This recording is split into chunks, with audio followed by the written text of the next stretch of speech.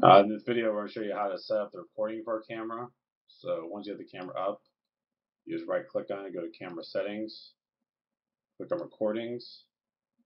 Usually the default, this is not enabled, so you want to enable it. And then you can either have it record always, which this is all selected as. If you want to do motion only, you can select what time you want to do just motion.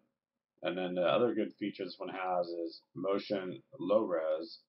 So what it means is when there's motion, it'll record at the highest resolution you have set up, but when there's no motion at all, it'll always record at a lower resolution.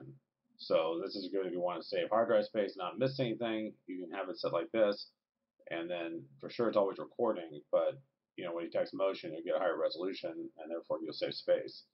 And then if you don't want to record like a certain period of time during the week, you can just select this, and then that'll make set it for do not record.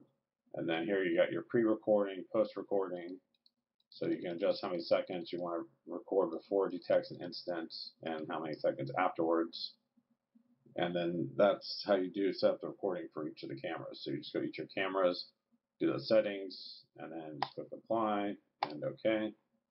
And now it's going to be recording like that. As you can see the icon here, this one shows motion record with low quality. So if it's continuous record, you have a red dot, or sorry, motion record red dot, and then continuous of a green one. And we'll just set this back the way it was.